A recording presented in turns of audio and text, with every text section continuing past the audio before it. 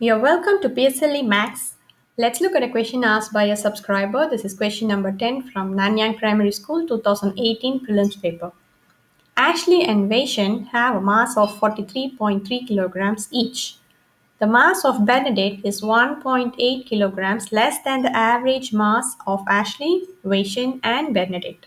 Find the total mass of Ashley, Shen, and Bernadette. So let's draw for Ashley and Shen.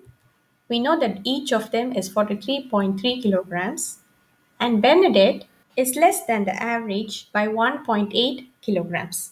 So we draw the average somewhere in between the lowest mass and the highest mass. Both Ashley and Shen are equally more than the average, so let's call that 1 unit. Now, sum of Ashley, Shen and Bernadette mass is equal to the total and 3 times the average is also equal to the total. The mass of Bernadette, which is less than the average, is compensated by the mass of Ashley and Shen equally, which are more than the average, which means some of the masses which are more than the average will be equal to some of the masses which are less than the average, which means 1.8 kilograms is same as the 2 units. So 2 units is equal to 1.8 kilograms. We get the value of 1 unit to be equal to 0.9 kilograms.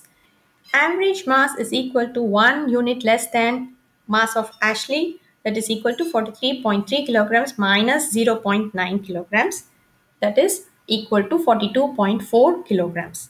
Now that we have the average mass, total is 3 times the average, which is equal to 3 times 42.4 kilograms is equal to 127.2 kilograms. So that's the total mass of the 3 girls.